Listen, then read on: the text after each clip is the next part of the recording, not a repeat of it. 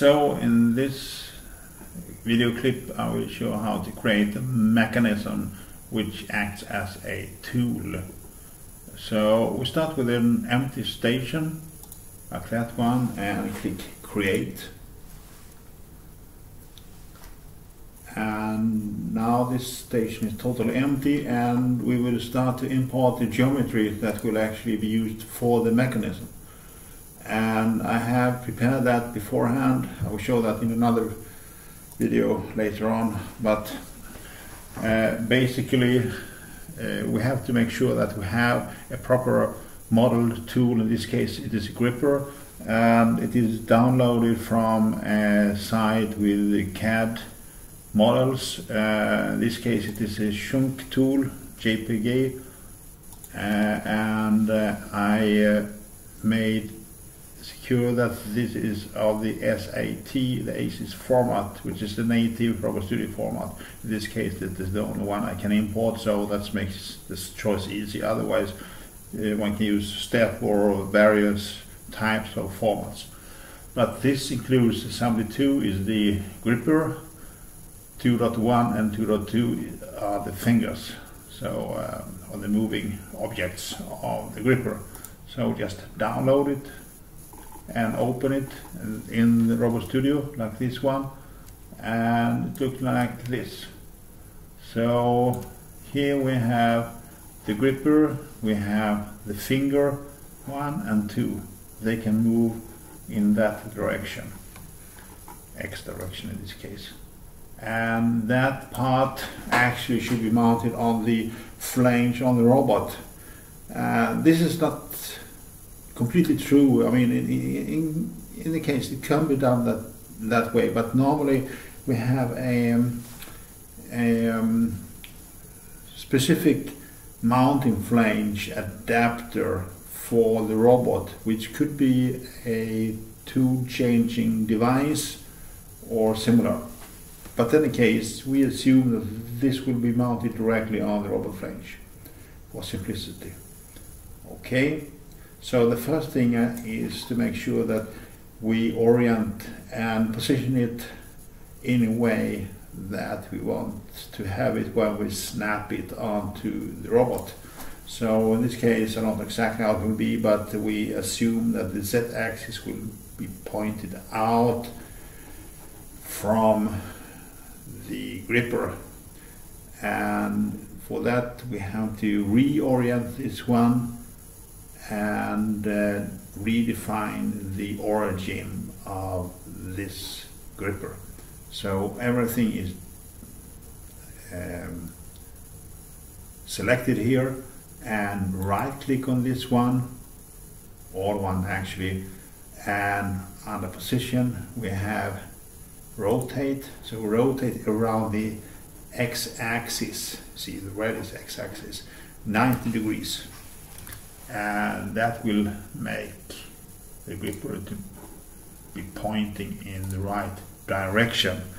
And then one can check the size of this one. We have to raise the gripper so it is located at the origin or the base here.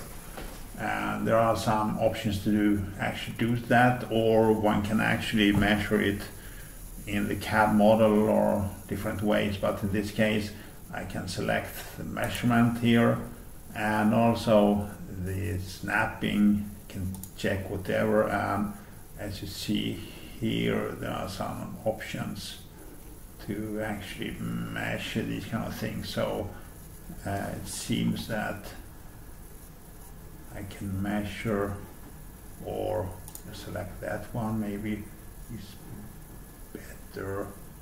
Let's see.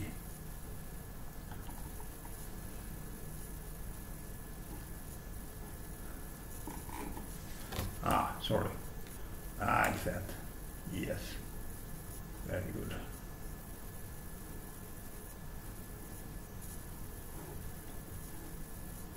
So actually from that one and that one, and it turns out to be 16 millimeters, as you see here. So you have to find a way to measure this. So that means that I have to raise it 16 millimeters in Z direction. Take away that one, take away that one, and I select all of those, and position, set position, and 16 millimeter up, like that one, close. So now position in the right way, and then also I would like, it's not really necessary, but in this case I put the fingers in the close position, and for that reason, well, just to show it, so I select that one and -4 millimeter in the X direction, position, set position, -4, like that one. Then I select that one, and that should go in +4 millimeter in X direction, which is the red one here. 4, like that one. Okay, so now we are done. What happens now is that we have to redefine the local origin of the gripper and all its components, which include the fingers. For that one we cannot select everyone at the same time, but have to take them one by one. So select the first one, right click, modify, and set local origin, and set 0 on everything here, and apply the finger, set 0 on everything, apply that one, 0 on everything, and apply. So now we have the local origin as the origin of the world. And that will be quite fine in this case, when we snap the gripper to the robot when everything is ready and defined as a tool mechanism. Okay, what we also need is a frame which will define the tool center point. Now I just create something that will work. The size of this one is roughly 45-50 millimeters, something similar, and I will select a tool center point at 60 millimeter from the base. Great. So that's fine. Close here. That's called frame 1. Okay. So now we are ready to define the mechanism. So in the modeling tab here, I go to create mechanism. In the mechanism, I can select a new name. In this case, it's the Schunk gripper. Well, it doesn't matter, I can take whatever here. So Schunk, I think it's called JP, and it doesn't matter really, 64 I think it was even. So anyway, just a name here, and mechanism type, tool. We have the links, so we double click on those. So double click on the links, and something pops up here that should be filled in. So we have the link name L1. I can change those if I like to, but that is a good name. And select the component which is actually the base link, that one, assembly 2, set as base link, and click on this one. So it will be added to the mechanism and tool, of course, and click on apply. And then we take the next one, which is L2, and select component, take the first finger, which is now colored in this way here, and click on this one, add it, apply. And the third one, select the second finger, click on that arrow and apply. And now cancel. So we leave this menu. Next is to define the joints. And we have joint names. We have two joints, J1 and J2, and they are both prismatic, so I click on for J1 prismatic. Parent link is the base link, L1, child link is L2, active. And now this one is colored here, as you see, gray or whatever shaded, and it should move in X direction from this position. So first position is 0, fine. Second position is 1, and axis direction is the same, so 1. That's fine. That is the direction of the vector, so to say. And then we have the minimum limit is 0. We start from 0 and move 4 millimeter in stroke length. Apply. The next one is J2 prismatic. Now remember that the parent link is not L2, it's still the base link. So for a general purpose mechanism, it could be whatever. There could be many links, but we have to define. We have to remember to define this here. L1, child link L3, active, and this will move in negative X direction. So negative like that, and the joint, the limit is 0 and 4 millimeter stroke. And if I move this now, you can just see, I mean, we can always check this here that, yeah, it is working in the right way. I could do that for the other one, but the first one as well, of course. Apply. Now cancel. These are defined. Now we have the tool data. So double click on that one, create tool data. So we have a tool data name belonging to the base link, and we have to select values from target, frame, and yeah, that has to be selected, and that one. So first I click on that one and then on the target, and it identifies frame 1. Mass roughly 1 kilo. I mean, this is not critical at the moment. Center of gravity maybe around 30 millimeter. I don't insert anything here, just click on OK and skip calibration, dependencies, compile mechanism, click on that one, and it is created. Now what we can do at this moment, we can actually add some values for the different poses of this one. Now this is a simple mechanism with only 2 joints, but in more complex it could be lots of different poses that are defined, and those can be used later on in the simulation and controlling different things. So I just add here, and I can have one home pose, which is actually as it is now. Apply, and we can have another one, and it pops up here, pose, home. We can have another one, close, which is the same as this one, and apply, and we can have open. We can call it whatever actually, which is open like this one, and cancel. So we have that one and that one. So see, fine. What happens now is that we can set transition times between those, and transition times between close and open are the most interesting. So for example 0.2 seconds, and for that one 0.2 seconds, and that will be reflected in the simulation.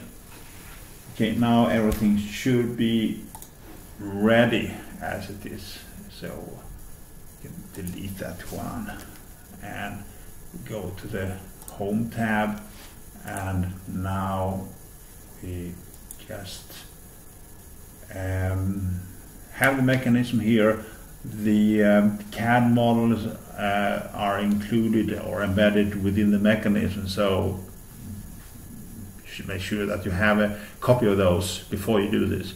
So now I right click on this one and save it as a library component, and now I have a test folder here. Just put it in, and can choose it to put it in any kind of folder, so to say. I have a libraries test here, otherwise I could have different kind of things here, but this is just for testing, and it will have a extension rs-lib as a library for a RobotStudio. So save like that one, and now it changes its function here. It has a library icon type of component. Okay, so that's fine. And what we can do now is actually to add it to robot. So what we do now is to just check how it will be. So we add a robot, IRB 140 in this case, and click on OK. Now this is positioned in the same position as the gripper, which is here. Okay, we don't care about that. That is the case at the moment, and looking nice, fine. What we need now is to create a robot system from layout. So it's named something. I don't care about the naming at the moment, but we can, I can change the name into gripper test 1, for example, and location should be something different, obviously. RobotStudio and stations and test, and just temp here, and yeah, that's fine. And we put test 1, okay, that's fine. And now I click on next, so that's fine, next. And what we have to do now to think about, a gripper do need some outputs to control it. We have a pneumatic driven gripper which needs an open activity and a closing activity from a valve, actually 2 outputs then. So we need to add that. So for the system options, we click on options for the edit here. There are different ways to do this, but I show it in this way now. So we click on industrial network, and we need a Profibus controller and a Profinet device. I will show later on what this means. Okay, and finish, and now it will be generated and created. So quite soon everything will be up and running with a controller for this kind of robot.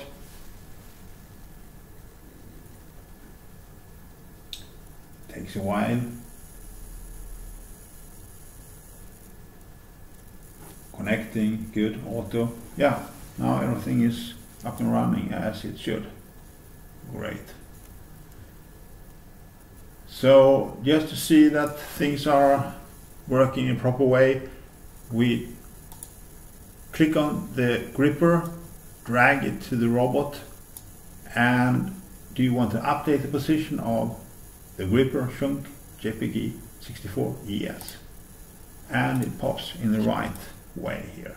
Now, as I said, in most cases, maybe I think this is JPG 50, but it doesn't really matter.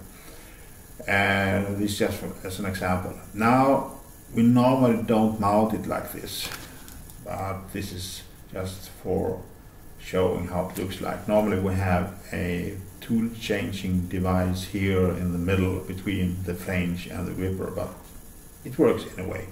So if you just click on jog reorient, and click on that one, so we can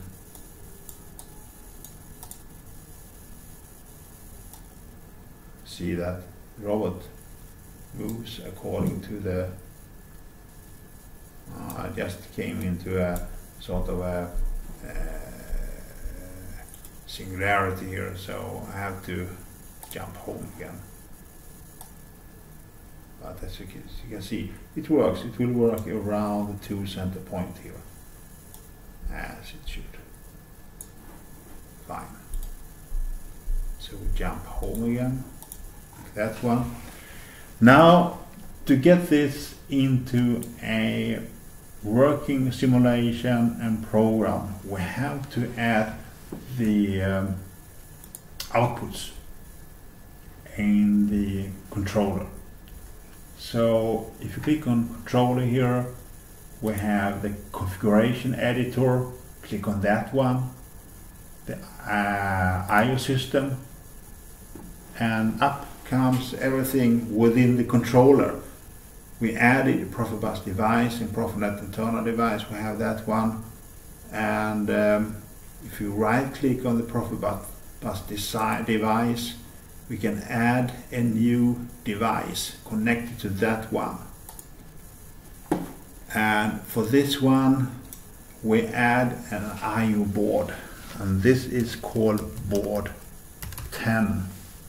Like that one, it's a Profibus connected to that one network, it's activated and so forth, real one, and yeah, just click OK. Everything is fine. It says here the changes will not take effect until the controller is restarted. Okay, know that. Now we add a signal. So if you click on the signal, we get all the signals within the system, quite a lot.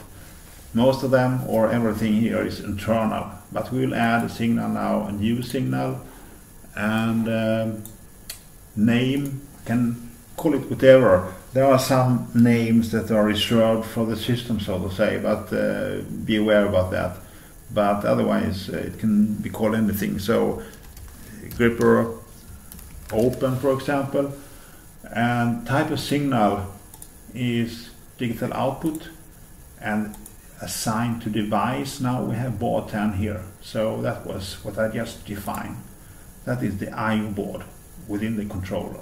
Device mapping, that is actually, we have 16 digital outputs available on the board, which is a physical board which you buy with the robot, or as added board that you plug into the controller, so to say, from ABB Robotics. So device mapping is from 0 to 15. I connect this physically to, for example, the connection 14 and 15. 14 is for open, 15 for close. That is how I connect it. Now I just made it up, but it could be like this. And same thing, doesn't take effect until the control is restarted. Now it pops up here, grip open, digital output board 10. We need another one, a new signal. We call this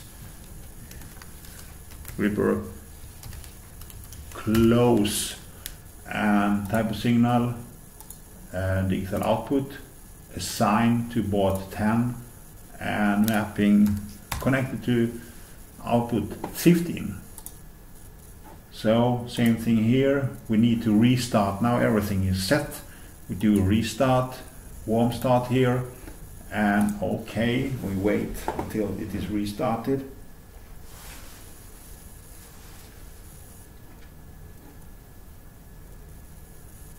Like that.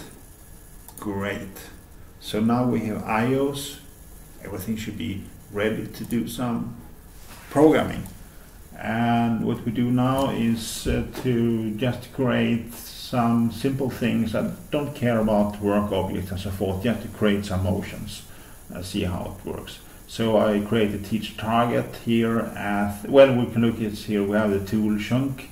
I don't care about the motion so much, but it could be move joint, everything, and a little bit slower, so we'll see how things works when it moves. And we take set, yeah, set 10 for example. That's fine.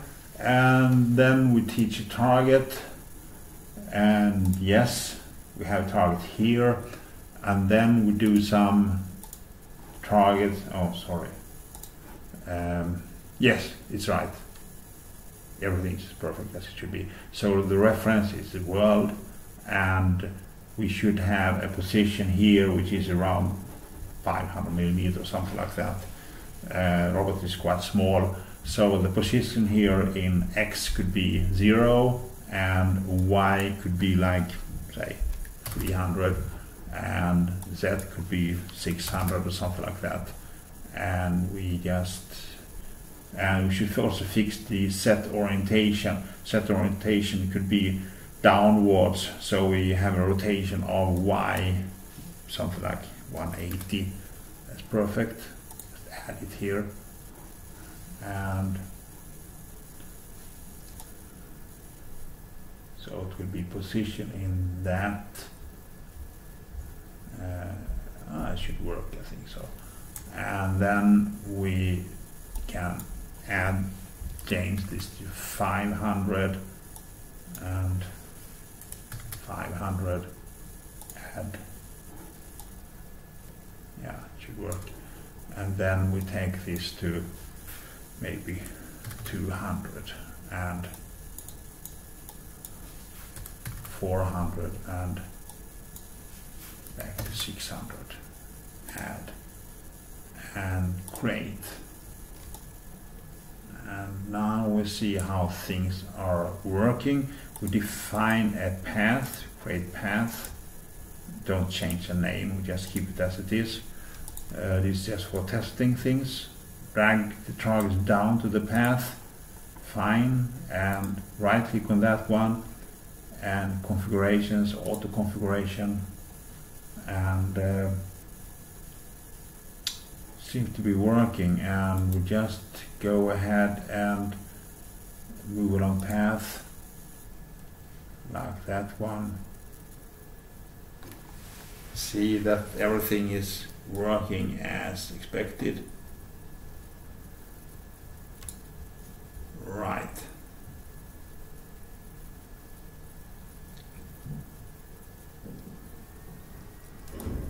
Yeah, good. Now what we do is we take the last one, or the first generated target 10, move it down here so we stop at the same position. Okay, and now we move that target. Good, great. So what's happening now is that we have to define, close that one, we have to define some actions with the gripper here, and we can do it in different ways, but just for simplicity I don't create any procedures for that one. I can easily create a procedure in rapid code for open and close, but in this case I just put it here as actions. So actually just after this one I create a action instruction, and for this one I have a digital output, and we have signal here, gripper close and gripper open. So it is closed now at the moment, but we open it, and the value for open should be 1. Great. So you see that what I define as a signal, that is included in the rapid code as an argument. Great. And we open, we have to release the close value. So digital output close has to be 0. Great. And those pop up here. So we have grip open 1, grip close 0. That means that it is released, that one, and we activate the open statement. That's fine. And then we can do something below here. So we do the opposite. We take the close 1, so we close it. So digital output, set digital output, close value should be 1, great, and the open should be 0, great, and we can do it again here. Just bring those, control copy, move it here, control V, so copy paste, quite easy. Open 1, close 0, and that one here, just select that one and that one with a shift or control C, click on that one, control V. So we have a set of actions here. It should still be possible to run this in a proper way, and we can actually see that things works as intended. So if we have that one, and for the simulator here we have the I/O simulation, and we can here select the panel of that one, and we select the board 10 panel, and we have 2 outputs, grip close, grip open. So if I then run this move along path,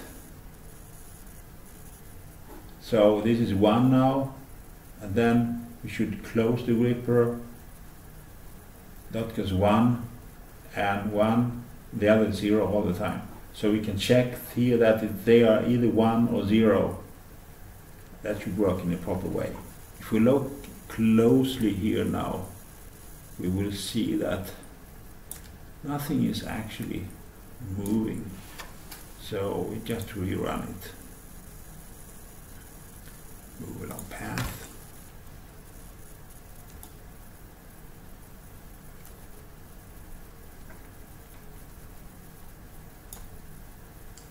It stays the same all the time. It's just moving in a joint interpolation mode between the targets. So this is not so exciting. So the next part will actually be to generate events, but at this stage we have to create the rapid code. Just close this one and click on the Home tab, synchronize to rapid. Make sure that everything is selected, like that one. This will generate the program. So if I click on the rapid tab like that one and move down to module 1, you can look here, we have a main module as well. Main module, module 1, path 10. So what happens now is if I click on module 1, I will get the instructions here in rapid code, path 10, bougie, and so forth. As I said before, this could be set in a procedure open, this in procedure close for a nicer program, but we don't care about that now. So we have this now, we have the main module. We can add this code here, path underscore 10, like that, and we just apply everything, and no errors, fine. What we can do now is, or what we have to do, synchronize to the station, back, select everything, and go back to this one and see that everything looks fine. We have path inside the main entry point procedure. That works fine. So go to the simulation here, check the setup for that one, and that works fine. And we can just check now that that runs as expected. And it does. Now the final thing is actually to get the action working within the simulation, meaning that we have fingers that actually moves. So to do that, we go to the configuration here, configure, click on that one here, see that small arrow, and event manager. Click that one, we add and event, and activation on IO signal change. That is preset default. Next, and we have a signal name called close and gripper open. Gripper close, gripper open. That is what I defined. And if signal is true, next, action type. Action type should actually be to move the mechanism, right? We define some poses for that one. So the mechanism is the Schunk JGP64, and the pose for the close action should be close. Simple as that. We can do other things here, but we don't do that. Finish. And then we add another one. The same thing here, just click next, and we go down to the open, where it's true, yes, next, and the action is to move the mechanism. We do some comments here if you like to do that, I don't care about that now. So the next, the active mechanism is that one we define, the pose is open, finish. So now we are done. Go to the view, and we run the simulation again. So now we can see that things are actually moving. Now it's close, open, close, and we can do it one more time for close up. Open,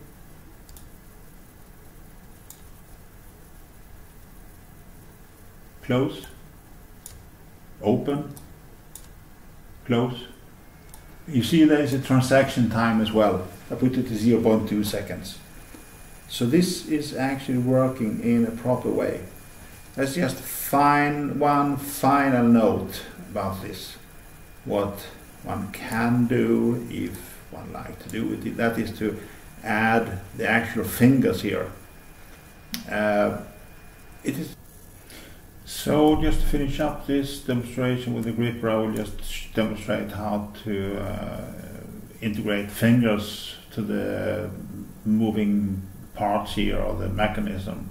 As an example, I mean, most cases the fingers should be maybe more appropriate for a specific application and designed accordingly in the CAD system, but you can always also use the modeling tools within RobotStudio for these kind of quite simple things if needed, so to say, and that is what I want to show now. So if you just take the gripper within the origin of the world here and place it there as the library tool without the robot, I clean it up now, and you have the fingers here, the moving part of the mechanism.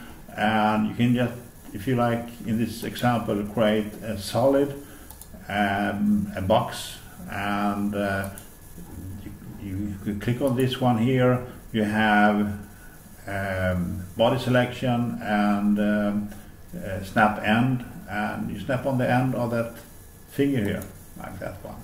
And then you click the length. Length is, as I mentioned, 18 millimeter here. I mean, it could be whatever, it doesn't matter really. Just for this example, and 10 millimeter width, and the height 20 millimeter, and we create that one like that, close that, and in this case I will just demonstrate how we can subtract a part of that one to get the finger a little bit nicer, and we create another solid, another box, and the corner, in this case, put this one here as a reference, and a cube, 10 millimeter, great, like that one. We lower it down to this one here, and right click on that one, and position, set position, and local reference, and minus 10 millimeter, apply, so it goes down here. And then we subtract from the main part this one. So we use this subtract part here, those. So we open this where the body and body of that one. This is the main, this is the cube, and we don't keep the original, skip that one, subtract the main part with the cube and create like that one. Close. So now we have a finger, but it is not moving with the joint or with the link yet. You can just check it. I will check it later. Sorry. So we add, we go to the home tab here. So we have this one here, and we make a copy of that one, click on that one, and make a paste. So we get another one. So we have two at the same place. And this one now placed at the same position. We right click on that one and mirror with the YZ plane, because it is in the origin, it will be placed on that one. So we mirror that one, YZ, like that one. So it pops up nicely on that side. That is pretty nice.